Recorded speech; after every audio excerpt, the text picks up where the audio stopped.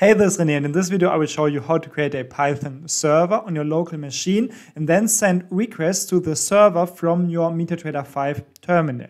So let's start with a quick demonstration. I can launch my Python program, my Python script here, which will start the server and then wait for requests. In the MetaTrader, I can use my expert advisor that sends the request to this server, and then you can see once everything is set up, they will start communicating with each other. So you can see with every single tick, the server realizes a GET request from the MetaTrader terminal. And also the MetaTrader here receives a message back from the server. So how does this work? And this was a GET request. In the end, also we will have a look at POST requests. So we can send data from the MetaTrader, then process them or process the data if we want on the server and then send something back. This video is presented by BM Trading. Learn to code your own expert advisors. Link in the description. So let's start with the Python script, which is actually the more complicated thing to do. So what we do here in the very beginning, we import http.server from, or we import from the http.server module or package, we import the HTTP server and the base HTTP request handler classes, and then we also import the time module here. Then we create a class which will be the handler to handle the HTTP requests later. So I called this class myHandler, and the class inherits from base HTTP request handler, which is the one that we imported up here. So what we do here, basically we just override two of the methods or functions inside of the base HTTP request handler class. First of all is the do_get. Here it is important that you write G, E, and T in uppercase letters. So this is the first that we override, and this is applied on the base HTTP request handler here.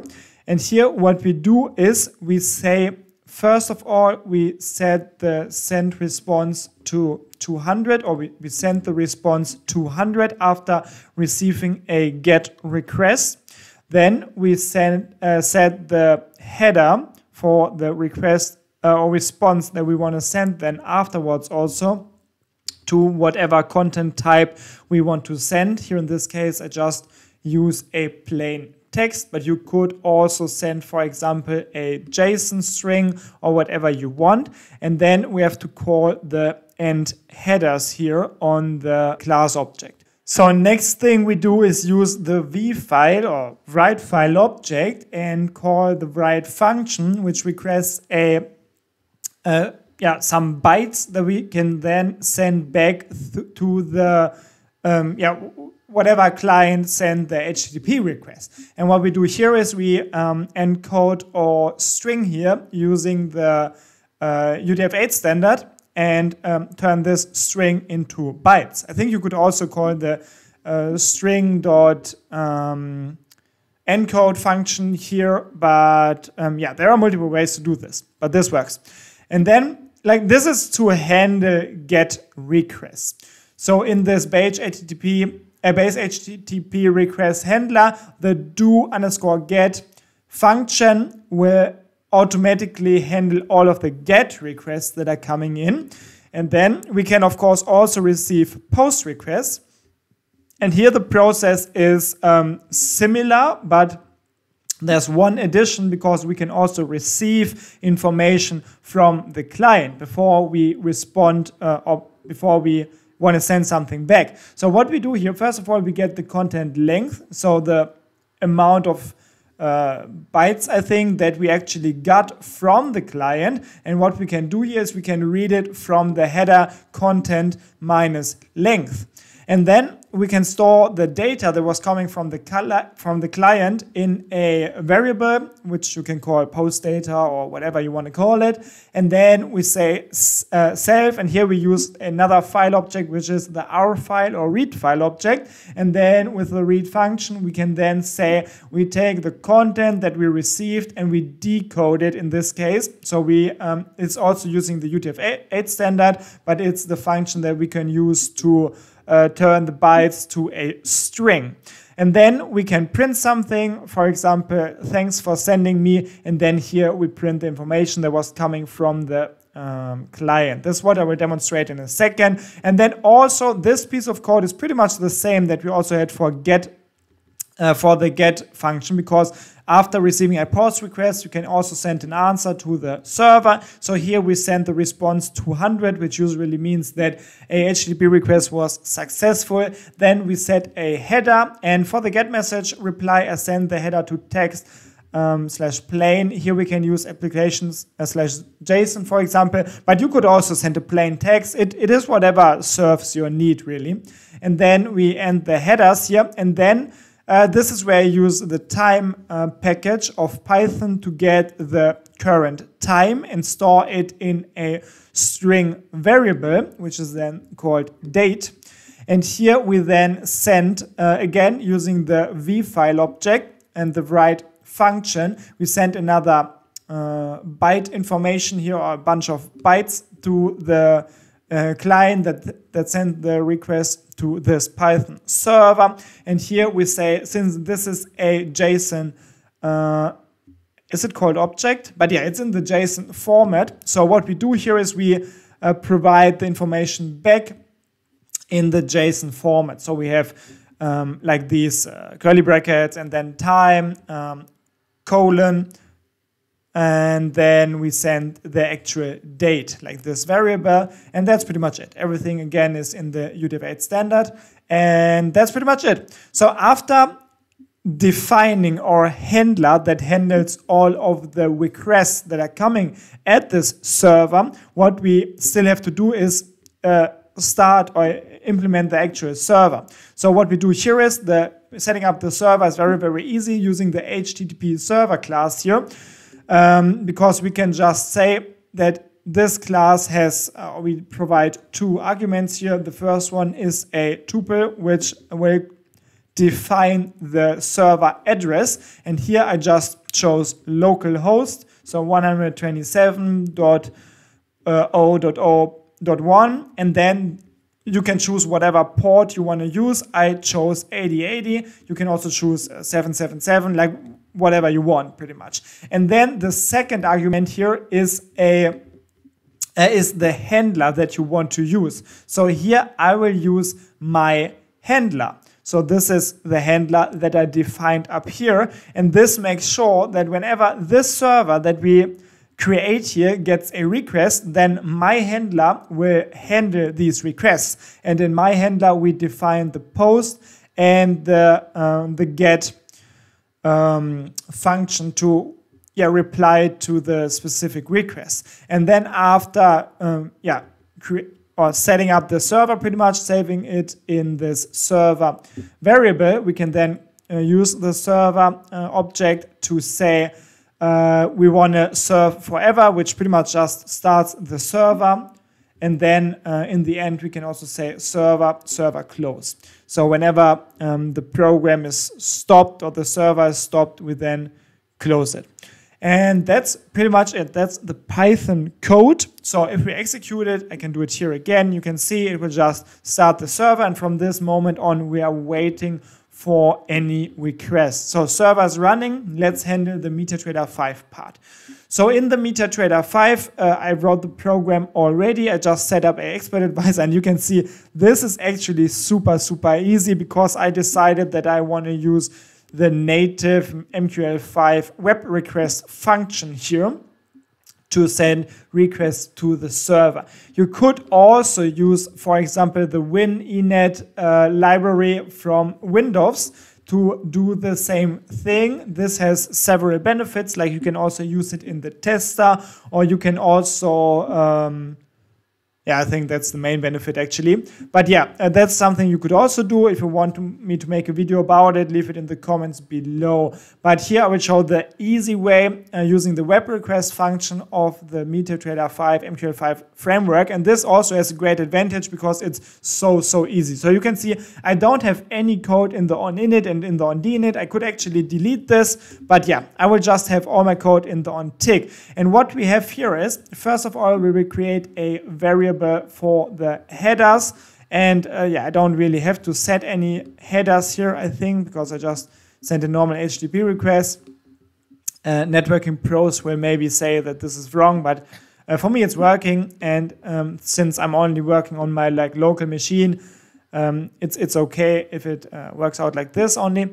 And then we have a character array with the data that we then send to the server, and we have another character array for the result that we get from the server.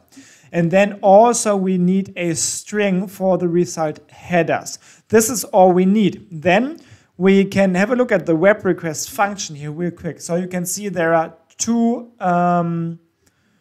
implementations pretty much of the web request function.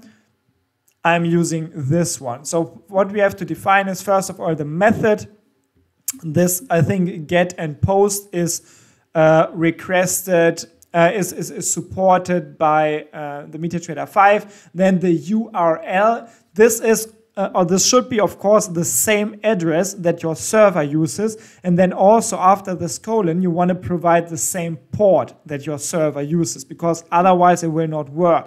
Yeah, so next thing we provide is the headers variable. This is empty, but still we have to provide something here because it is requested. I think we could also just provide null here or an empty string, but yeah, I will just go with my header string. Then we have a timeout, like how long do we wait until the server response comes, or when do we stop waiting for a server response. And I set this to 1000, I think it is milliseconds. And then we have the data that we want to send to the server, the result, and the result headers. This is pretty much how the web request function looks like in the MetaTrader 5, and that is it. This is the request that we send to the server, and the only thing that we have to do in the MetaTrader 5 program. And then after we get the request from the server, here I print also the return value, which should be the return code coming back from the server. And then here we print also the character array to string, which is the result array here. So when we send this request to the server, in this case a Python server, it will send something back, which will then be stored in this result character array. And since it's a character array, we'll have to transform it to a string using the character array to string function. So let me show you again how this works. If I compile this, I should not get any errors. So before we can send the actual request to the server, this is a very important step that we should not forget.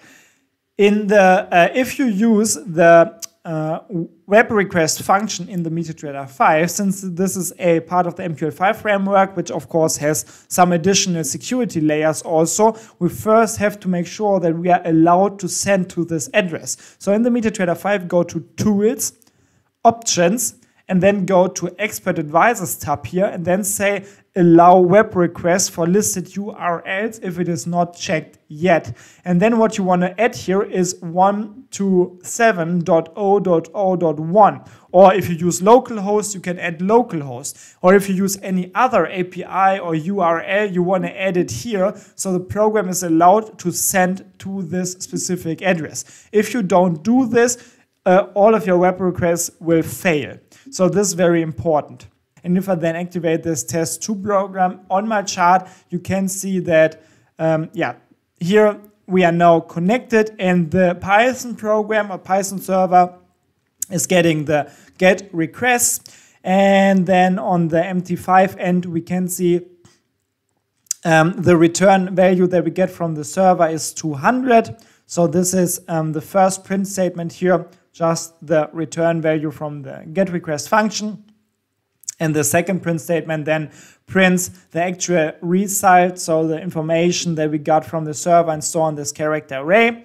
And this is here, if we have a look at the get method or do get function here, we send the information. This is a message from the server. So this is now also what we can see here in the MetaTrader 5. So yeah, let me stop this MetaTrader 5 program here. And let's now send a post request. So post request is very, very similar, but we have to provide information also for the server. So also, of course, we send the keyword here or the HTTP method to post now instead of get. And then also here, now we fill information in our data array. So we just say string to character array, then we choose any string we want to send. In this case, I just say bit is, and then the bit price of the symbol, and then I store it in this data character array. Then also what I like to do here is remove the last character or byte from this character array, because the last byte in a character string or in a string is just the end or escape identifier, and this is what we do not have to send to the server.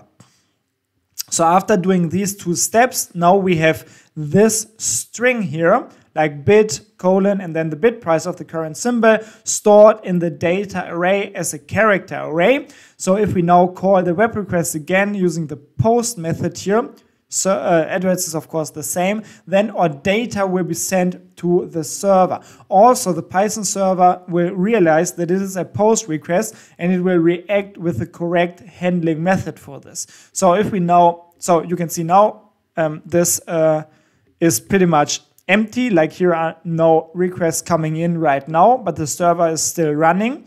And now if we activate the test2 program again, now we will send the post request to the server. So you can see here 200 is still the return value or the return code that we get from the server, but the information is different because now we get this JSON object or JSON formatted string here, which is time and then colon and then the time. And this happens because here in the do post method or function, we then send back this time as I explained here. Also on the Python server, we now get the information from the MetaTrader 5 terminal. So you can see here, this is the code that is catching the information from the MetaTrader 5 post request, because here we first of all get the content length, the length of the information that's coming from the MetaTrader, and then we store it in the post data variable and then print it using the print function here, and we say thanks for sending me, and then the post data, and you can see the post data here is just bit, colon, and then the bit price of the symbol, and the bit price of course always changing. So this is how you can set up an easy Python server, make it react or communicate with the MetaTrader 5 terminal. So let me know in the comments if you were able to follow along or if I did not explain something properly. I have to say that I'm pretty new to Python programming. I just learned it last week and I know the few basics only. So this is why maybe my terms are not always 100% correct if I explain Python code, but I'm doing my best. So I hope this was helpful. Let me know your feedback. I'm out. Thanks for watching. Bye.